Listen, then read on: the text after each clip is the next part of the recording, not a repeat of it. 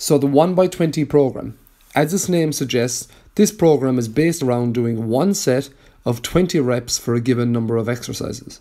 It's a total body split, which means that you'll be doing upper and lower body exercises within each session of each day within the program. So this program is based on the theory that people can't learn new exercises at high intensity, i.e. with heavy weights.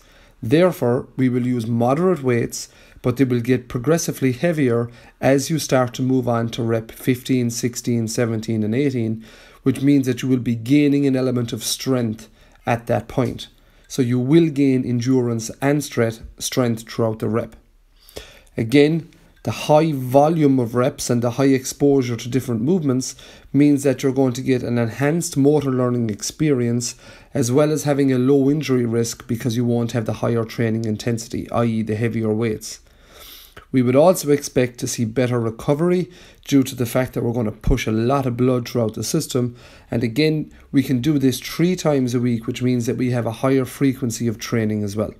When doing high rep sets, we develop more capillaries, which is going to result in an effective exchange of nutrients throughout our system.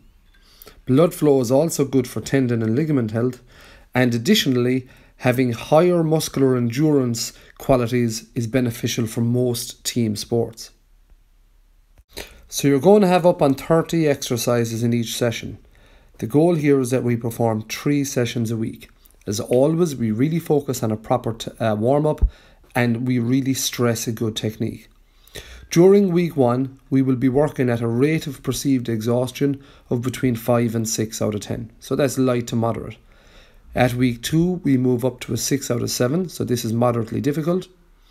Then in week 3, we move on to moderately hard.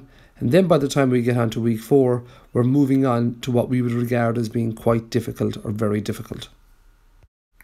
So we will be using an intensification method, i.e. we'll be slowly increasing the weight week on week, but be very mindful not to have big jumps in weights and to stick to the RPEs that are outlined above.